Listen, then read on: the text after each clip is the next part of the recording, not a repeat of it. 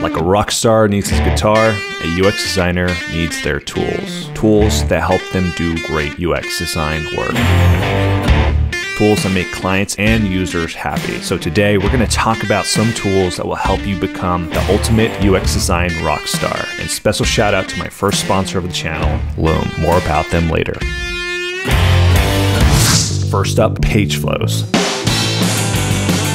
I'm a huge fan of Pageflows. This tool isn't free, but trust me, it's worth it. It's helped me during the competitive analysis step of my design process. I'm able to watch a large library of screen recordings on the user flows and design patterns of products like Airbnb, Spotify, Coinbase, and much more. Sometimes clients want me to design the Uber of yachts or the dating app for dogs. So being able to view screen recordings of exactly how certain features work at established companies like Uber or Tinder is super helpful. I don't have to test out features myself. Instead, I can watch a video, take notes, and present my findings and my recommendations to the client. This is a great way to see the industry standard of certain design patterns and user flows. If you're interested, there's a coupon code linked down below.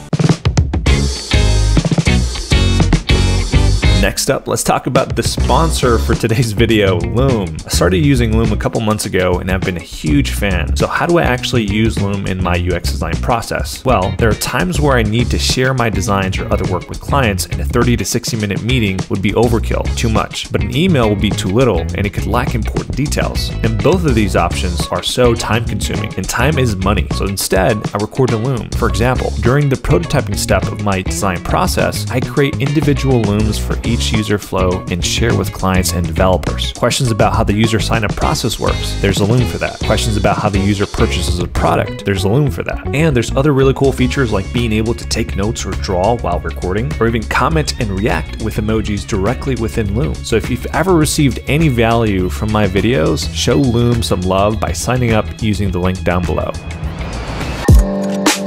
Alright, this video would be incomplete without sharing a user interface design tool like Adobe XD or Figma. I'm personally an Adobe XD user and I love their prototyping features, but Figma is great too. Specifically, I'm a big fan of their huge library of community files and resources, and I've heard a lot of great things about their FigJam product where you can actually collaborate with others and brainstorm in a really fast and easy way. Whatever you choose, just be nice to the other guy.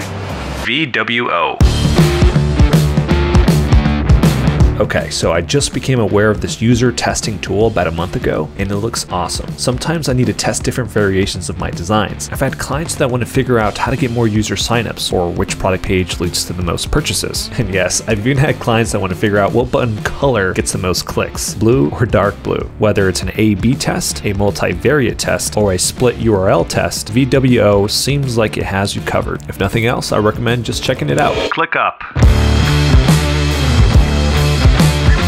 Every great UX designer doesn't work alone. They often work in teams and collaborate with others. I've been using ClickUp for about a year now, and it's been a wonderful ride. I've tried Asana and I've tried Trello, and ClickUp wins in most of my use cases. It's definitely not perfect, but it's pretty great. I've been able to successfully create centralized documentation for my designs, user research, feature definitions, and user flows. I've also created a super easy process for users or clients to submit bug reports when my designs go through development. And most importantly, I've been able to stay organized and easily collaborate with clients, developers, project managers, and more. ClickUp is definitely jam-packed with features, and I strongly recommend testing this tool out for yourself. Webflow.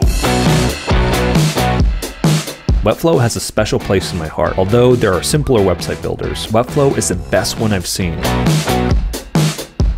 You can get super creative when creating your portfolio and stand out as a UX designer by creating amazing interactions, beautifully designed animations, and a completely custom site. I've seen some super impressive websites from amazing designers who've built on Webflow. So I'm actually planning to make more content around Webflow because I'm such a big fan. So stay tuned, my friends. So if you're trying to teach yourself UX design, I actually created a self-taught UX design guide that will help you on your journey. I broke it down into 7 simple steps, and you'll definitely want to stick around for step 6 and step 7. You can watch it next here.